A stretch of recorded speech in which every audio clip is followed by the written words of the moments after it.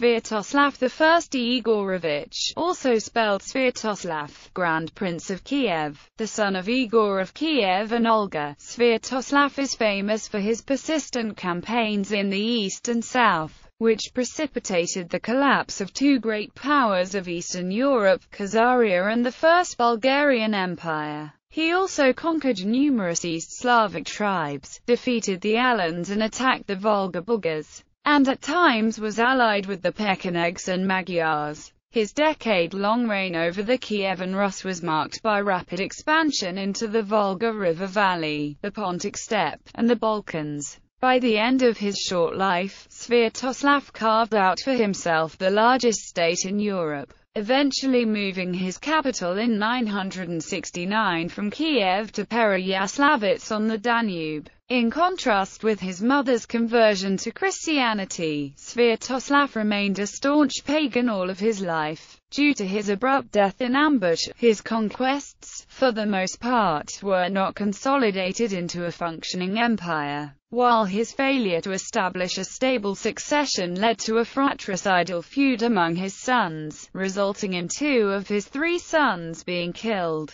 Name: Sviatoslav is the first ruler of the Kievan Rus recorded in the primary chronicle with a name of Slavic origin. This name, however, is not recorded in other medieval Slavic countries. Nevertheless, Sveinald is the Old East Norse cognate with the Slavic form as attested in the patronymic Old East Norse name of Vladimir, Valdemar Sveinaldsson. This patronymic naming convention, interestingly, continues namely in Icelandic and in East Slavic languages. Even in Rus, it was attested only among the members of the House of Rurik, as were the names of Sviatoslav's immediate successors, Vladimir, Yaroslav, and Mstislav. This is questionable, however, as these names follow conventions well established in other Slavic lands, and it ignores Vladimir of Bulgaria, who ruled between 889 to 893. Some scholars speculate that the name of Sviatoslav, composed of the Slavic roots for holy and glory,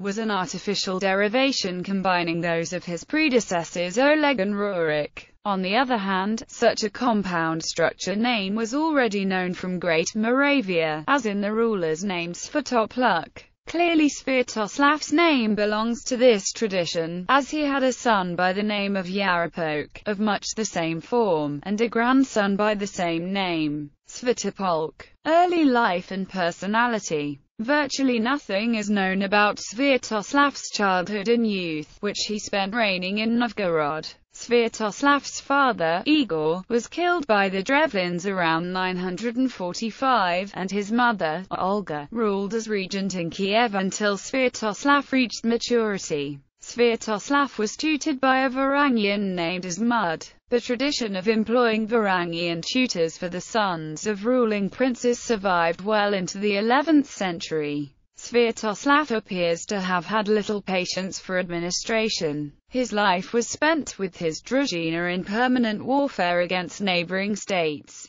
According to the primary chronicle, he carried on his expeditions neither wagons nor kettles, and he boiled no meat, rather cutting off small strips of horseflesh, game, or beef to eat after roasting it on the coals. Nor did he have a tent, rather spreading out a horse blanket under him and setting his saddle under his head, and all his retinue did likewise. Sviatoslav's appearance has been described very clearly by Leo the Deacon, who himself attended the meeting of Sviatoslav with John I Zemiscus. Following Deacon's memories, Sviatoslav was a blue-eyed male of average height but of stalwart build, much more sturdy than Zemiscus. He shaved his blonde head and his beard, but wore a bushy moustache and a sidelock as a sign of his nobility. He preferred to dress in white, and it was noted that his garments were much cleaner than those of his men. Although he had a lot in common with his warriors, he wore a single large gold earring bearing a carbuncle and 2 pearls.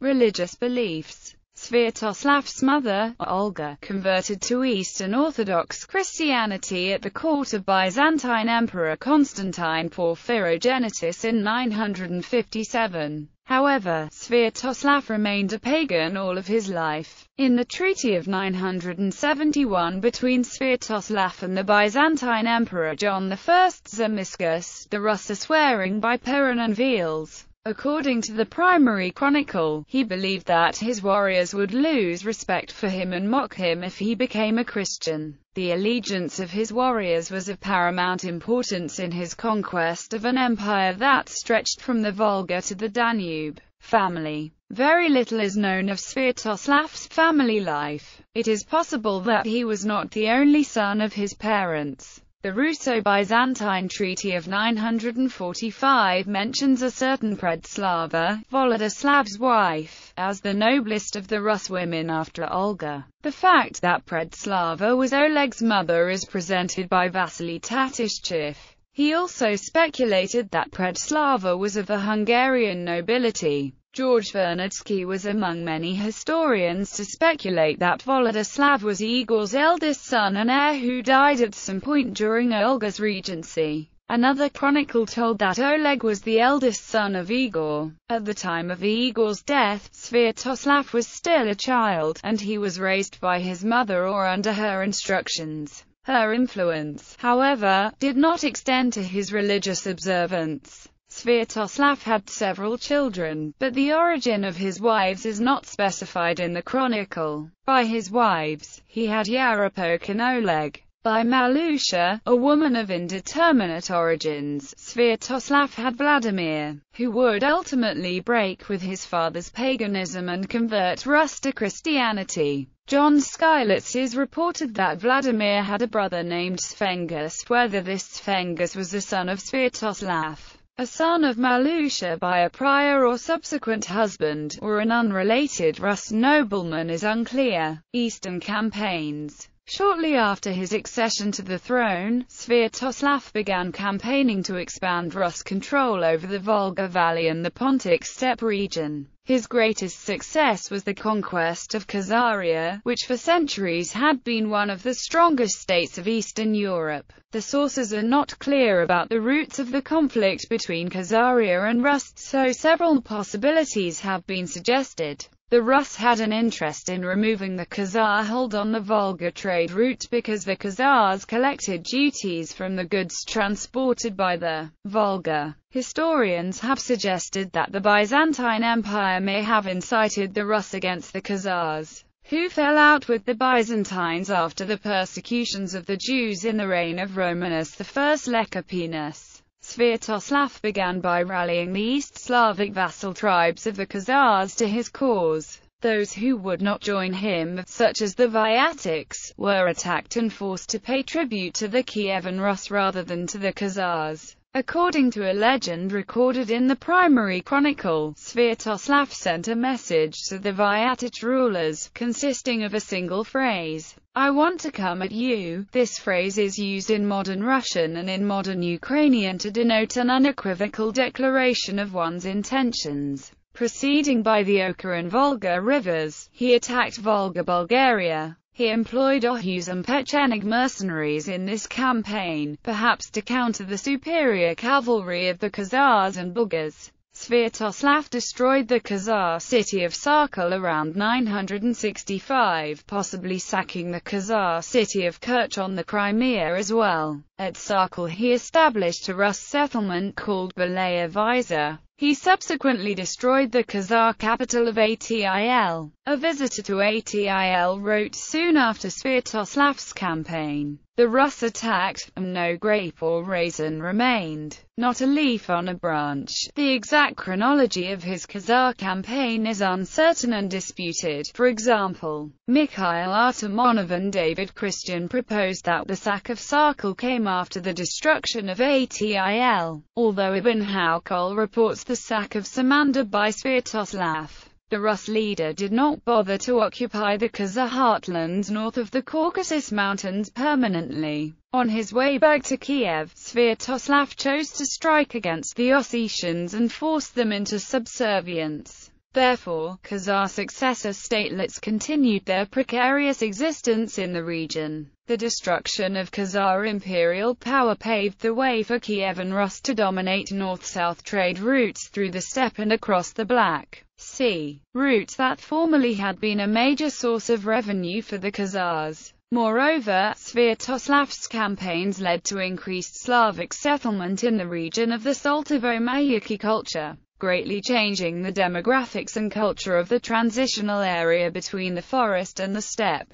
Campaigns in the Balkans. The annihilation of Khazaria was undertaken against the background of the Rus-Byzantine alliance, concluded in the wake of Igor's Byzantine campaign in 944. Close military ties between the Rus and Byzantium are illustrated by the fact, reported by John Skylitzes, that a Rus detachment accompanied Byzantine Emperor Nicephorus Phocas in his victorious naval expedition to Crete. In 967 or 968, Nicephorus sent to Sviatoslav his agent, Kalokyros, with the task of talking Sviatoslav into assisting him in a war against Bulgaria. Sviatoslav was paid £15,000 of gold and set sail with an army of 60,000 men, including thousands of Pecheneг mercenaries. Sviatoslav defeated the Bulgarian ruler Boris II and proceeded to occupy the whole of northern Bulgaria. Meanwhile, the Byzantines bribed the Pechenegs to attack and besiege Kiev, where Olga stayed with Sviatoslav's son Vladimir. The siege was relieved by the Druzhina of British, and immediately following the Pecheneg retreat, Olga sent a reproachful letter to Sviatoslav.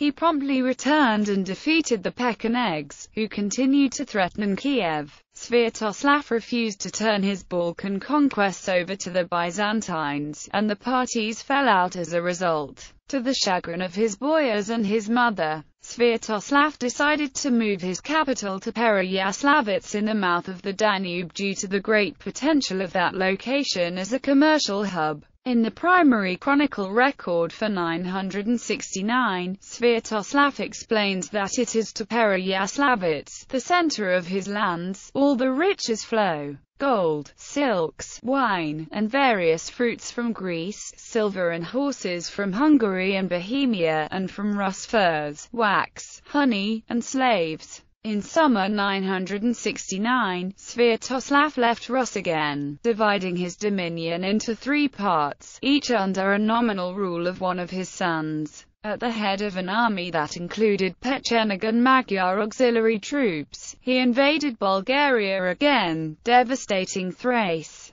capturing the city of Philippopolis, and massacring its inhabitants. Nicephorus responded by repairing the defences of Constantinople and raising new squadrons of armoured cavalry. In the midst of his preparations, Nicephorus was overthrown and killed by John Zimisces, who thus became the new Byzantine emperor. John Zimisces first attempted to persuade Sviatoslav into leaving Bulgaria, but he was unsuccessful. Challenging the Byzantine authority, Sviatoslav crossed the Danube and laid siege to Adrianople, causing panic on the streets of Constantinople in summer 970. Later that year, the Byzantines launched a counter-offensive, being occupied with suppressing a revolt of Badis Phocas in Asia Minor. John Zimisces sent his commander-in-chief, Badis Skleros, who defeated the coalition of Rus, Pechenegs, Magyars, and Bulgarians in the Battle of Arcadiopolis.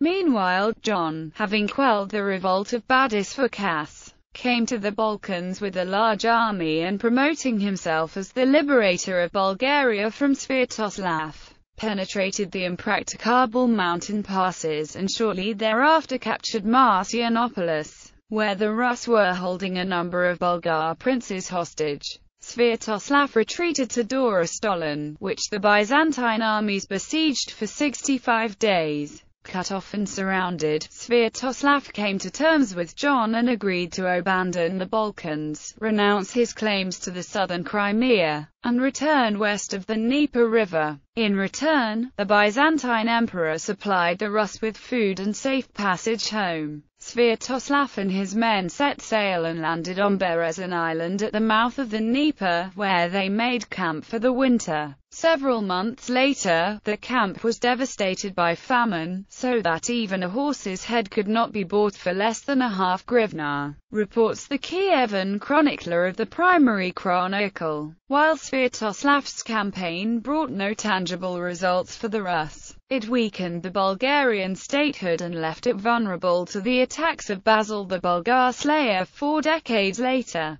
Death and aftermath. Fearing that the peace with Sviatoslav would not endure, the Byzantine emperor induced the Pecheneg Khan Kuria to kill Sviatoslav before he reached Kiev. This was in line with the policy outlined by Constantine VII Porphyrogenitus in Der Administranda Imperia of fomenting strife between the Rus and the Pechenegs. According to the Slavic Chronicle, Sveinald attempted to warn Sviatoslav to avoid the Dnieper rapids, but the prince slighted his wise advice and was ambushed and slain by the Pechenegs when he tried to cross the cataracts near Khortytsa early in 972. The Primary Chronicle reports that his skull was made into a chalice by the Pecheneg Khan. Following Sviatoslav's death, tensions between his sons grew. A war broke out between his legitimate sons, Oleg and Yaropolk, in 976, at the conclusion of which Oleg was killed.